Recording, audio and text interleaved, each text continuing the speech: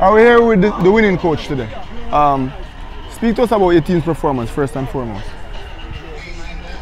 It's a game that we knew we had the measure of St. Jago from the last time we played them. They would have had a few new additions which we would have heard of. But we wanted to do the job today with the least amount of energy that we can use. And I think if you look at the first half, we started very slow. Deliberately we wanted to play at a real snail pace. We wanted to control the game.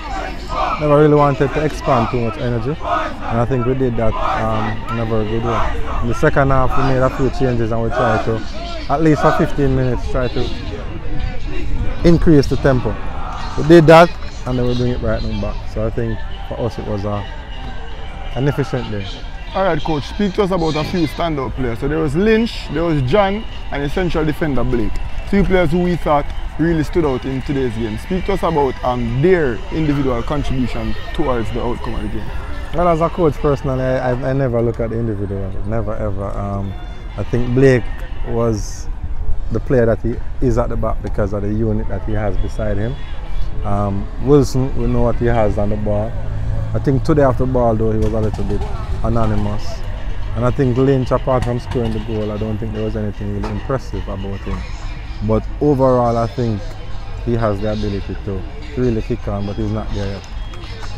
Alright, and we did an interview with Dylan John speaking about him starting as compared to coming off the bench. He says he doesn't like starting, but he doesn't like coming off the bench, but he feels it helps his game. What are your views on that comment made by a player?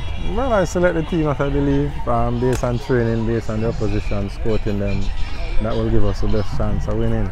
If it's included, if he's included in the 11, so be it. If not, I think all the players on the bench are ready to come on and really help the team.